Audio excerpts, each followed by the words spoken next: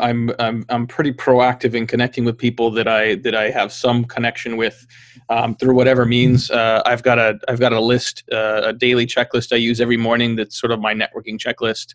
One of the things I do is I look at my calendar from yesterday. Any phone calls I had, any conversations I had, any meetings I have. I make sure I'm connected with those folks in a number of ways. I make sure that that we're connected on LinkedIn. I make sure that I'm following them on Twitter. I make sure that I've, got that, once we're connected, I know what their birthday is, and I've, got some alerts set up to sort of tell me when interesting things are going on about them and in their business.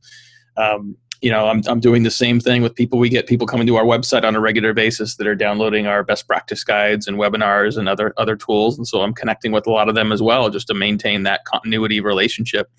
So, we've been fairly aggressive at, using, in some cases, very thin lines of beginning relationships and using LinkedIn to strengthen those over time. But, it's not authentic if you're not doing it yourself. I mean, all the LinkedIn connections, anything that's written with my name on it, anything that's connected through a social channel, that's me doing it. I can't think of a better other way of doing that. But, if you're authentic and you build good value, I think those relationships, even those that start kind of just with the download or start with a chance meeting at a conference, can certainly blossom.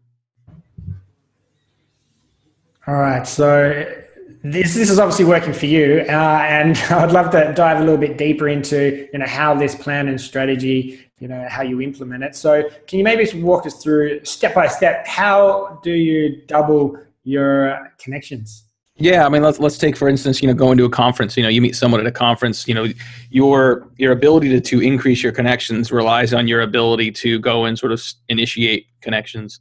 So if you're at an event in town, if you go to a happy hour at night with birds of a feather, if you're going to a conference, I hate to use the term sort of collecting business cards, but your job is to meet as many people as possible. Even if they're not people that you think you could directly do business with, you never know who they know.